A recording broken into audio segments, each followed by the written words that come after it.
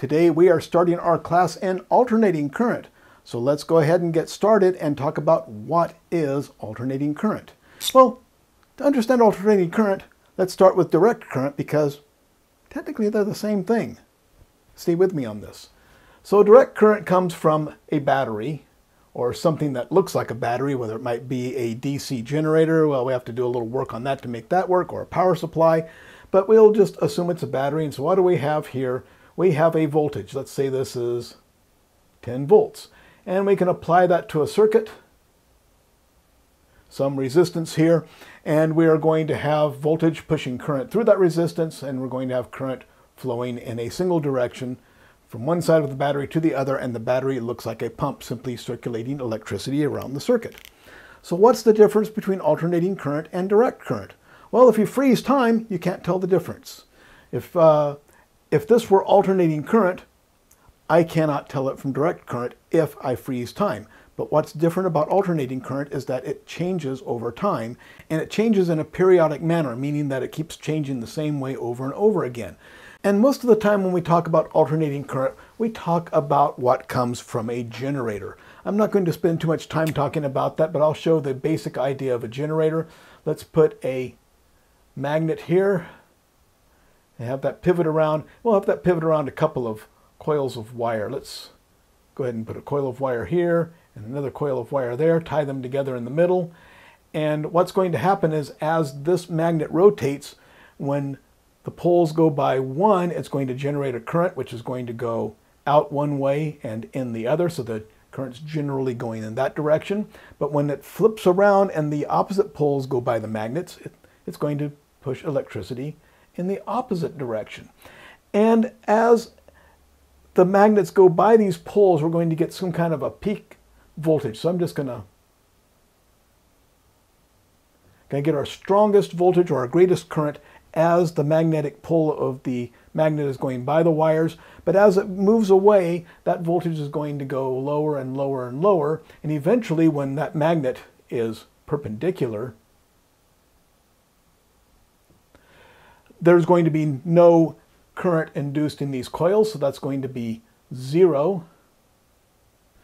And then as it comes around the other way, it's going to start pushing current in the other direction. That's going to be graphed as a negative polarity. So current flowing one way is positive, current flowing the other way is negative.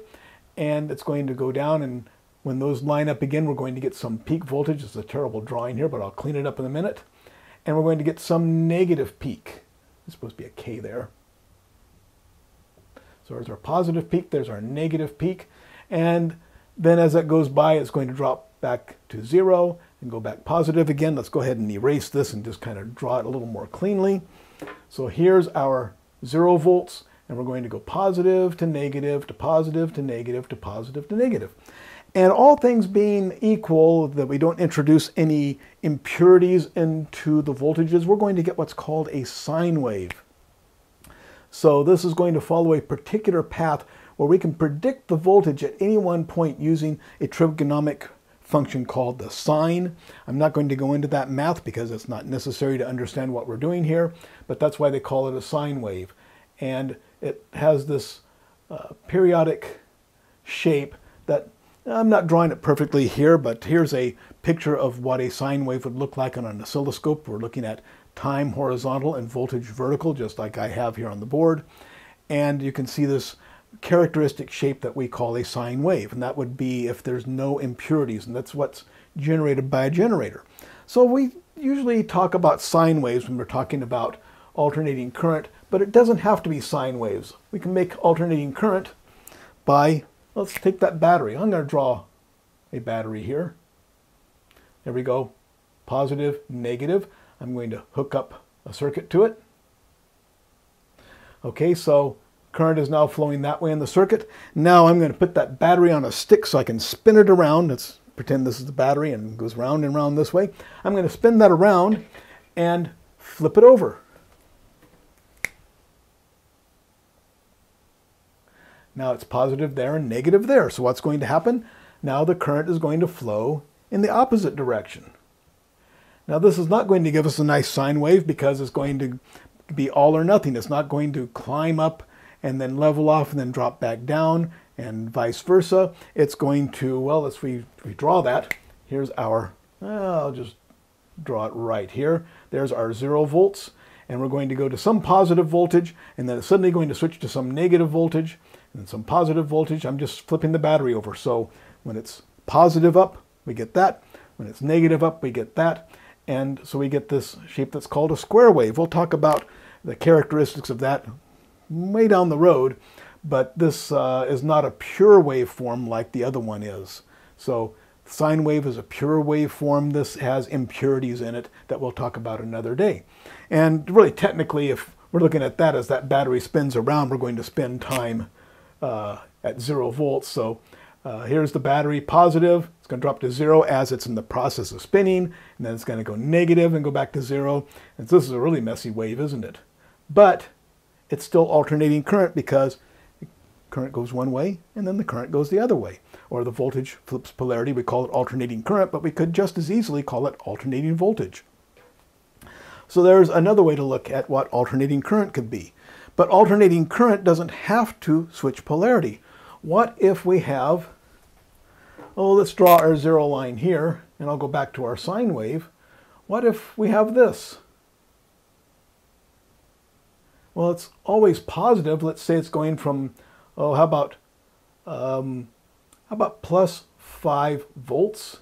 So instead of being centered on 0 volts, it's centered on plus 5 volts. Let's say it's going to plus 9 volts and down, let's put our 0 down below there, to plus 1 volt. So it's going 9 volts, 1 volt, 9 volts, 1 volt, 9 volts, 1 volt. Is that alternating current? Yes, it is, because it's changing periodically. But it's not pure alternating current because it's mixed with direct current. Actually, this would be, we're going up 4 volts, down 4 volts. So we have a total of 8 volts from this peak to that peak. So we would call that 8 volts peak to peak, total of 8 volts difference. But it's centered on 5 volts. So it's going to be plus 5 volts DC. Positive 5 volts. So I'll just put that in parentheses to eliminate some confusion there.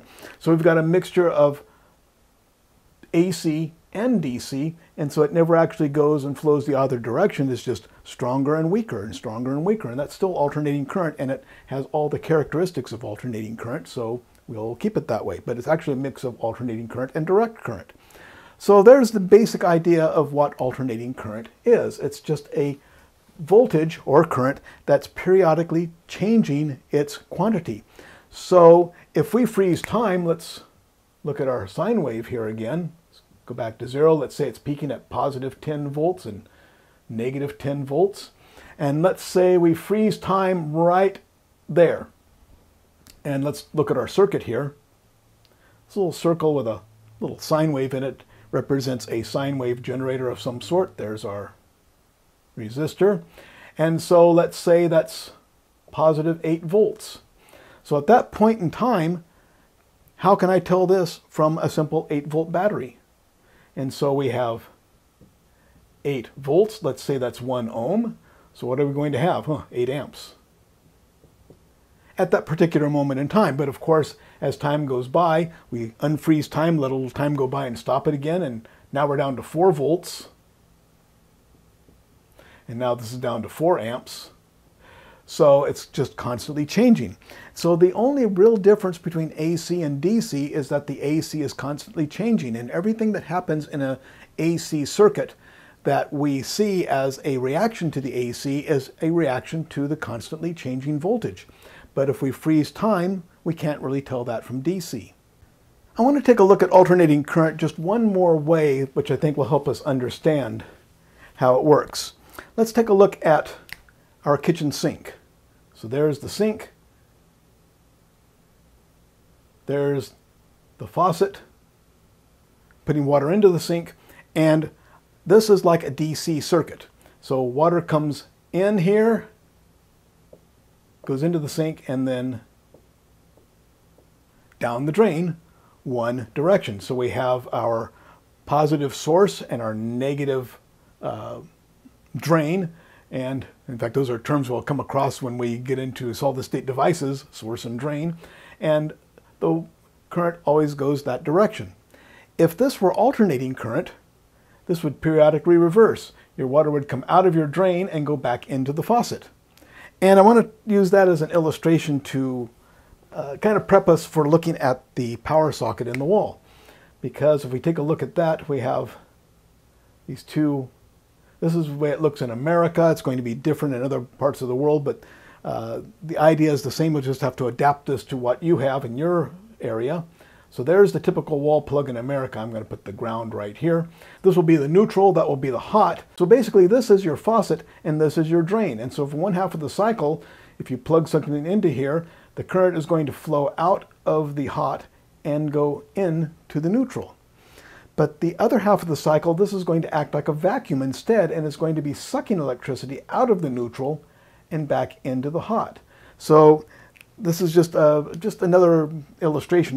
I have the flipping battery, which flips the polarity of the battery, but we can also look at it like this. So sometimes this is a high voltage, positive, pushing. Sometimes it's a negative voltage acting like a suction. And I've used this illustration before when we look at a battery.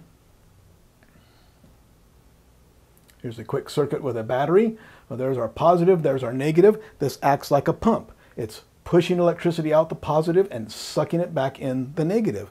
In our wall plug, however it looks in your country, there's the big one, the little one in America.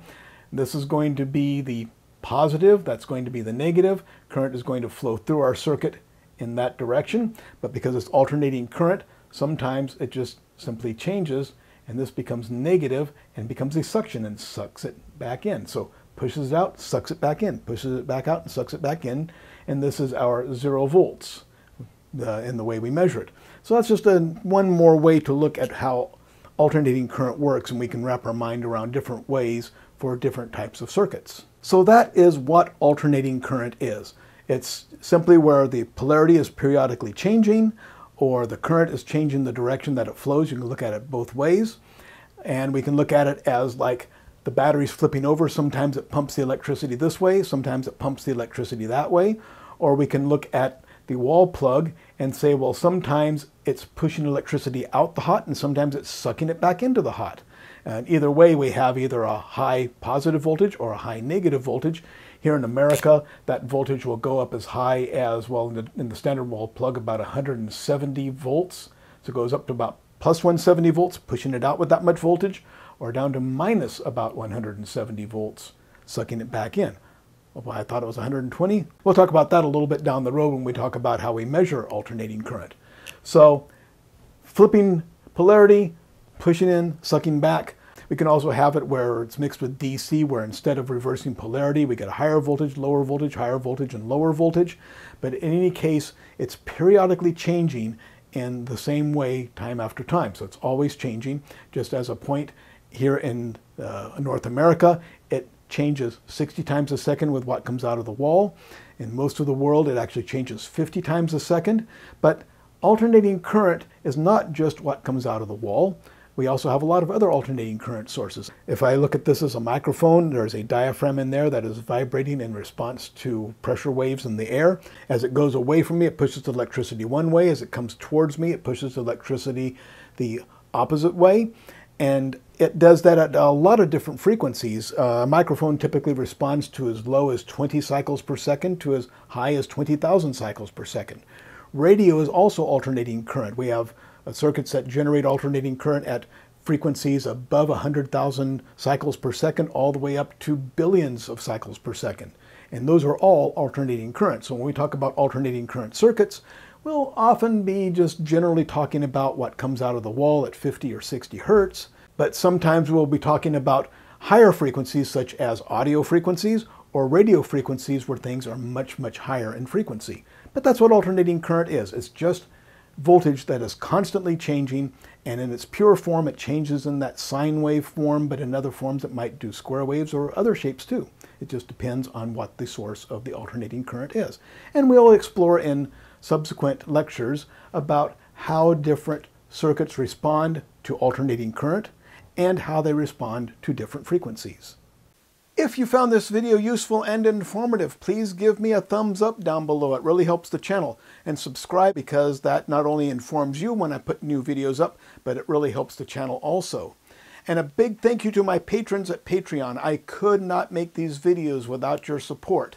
If you want to help me put these videos online and keep real vocational education free at vocademy.net, you can go to patreon.com/join/vocademy and pledge your support. And again, a big thank you to my patrons who make this possible, and a big thank you to everyone for watching.